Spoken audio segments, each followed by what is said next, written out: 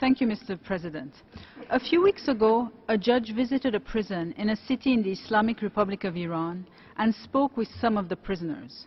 Among them was a Baha'i who took the opportunity to inform him that when she became eligible for conditional release, she made a request in writing, but was subsequently told that it had been rejected by the Ministry of Intelligence. Asking to which authority she should now refer to regarding the future of her application, she was told by the judge that she is neither eligible for conditional release nor for furlough because the public prosecutor is against it.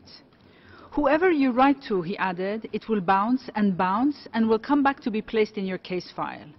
And once again, when she asked what could be done, the judge gave a shocking response, unexpected when coming from a member of the judiciary. He simply said, "You have said yourself that you have nowhere to turn to, so you should quietly, peacefully and silently finish your sentence and leave."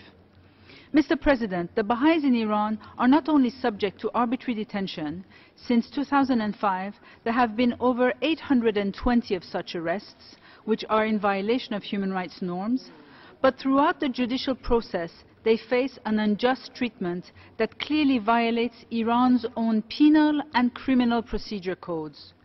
Where is justice when a person, a law-abiding citizen, is told by a judge, the very symbol of justice, you have nowhere to turn to? The Baha'is in Iran ask for no special privilege, but only for their rights.